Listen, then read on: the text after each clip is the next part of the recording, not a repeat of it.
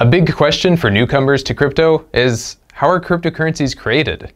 And in fact, the process carries many parallels to how regular currencies are created.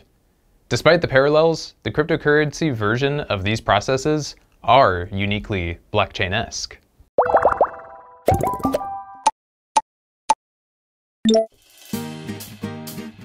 Cryptocurrency mining is the process of recording and verifying transactions on a public digital ledger known as a blockchain. In order to do that, mining computers solve complex mathematical problems, and in return, there's the possibility that they will become the miner of a new block and be rewarded with cryptocurrency. Mining is at the core of proof of work, one of the primary systems used to secure the blockchain. Mining new blocks allows for the blockchain's continuation.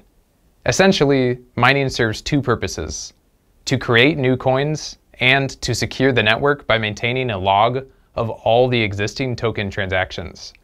Interestingly, minting is also part of mining. For example, when a new block is hashed for the first time in the Bitcoin network, it triggers a minting of new coins. Therefore, minting here refers to new coins coming into existence, and through proof of work, this happens through mining.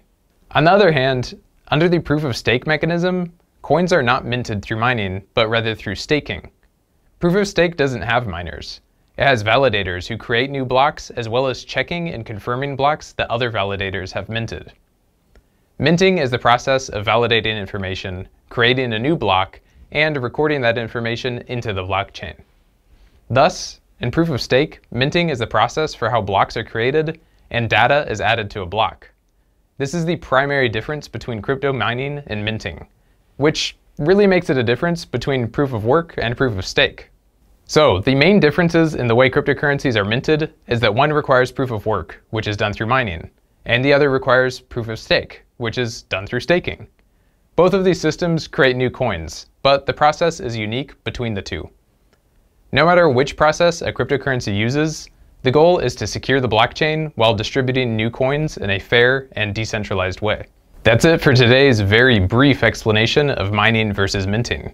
If you liked the video, don't remember to like, comment, share, and follow. Also, the top 3 comments will get a $10 trading bonus. Thanks for watching. See you next time. Looking for more ways to earn? Deposit your Bitcoin on Phemex and get rewarded with up to $2,000. Follow the URL in the description of this video for more details.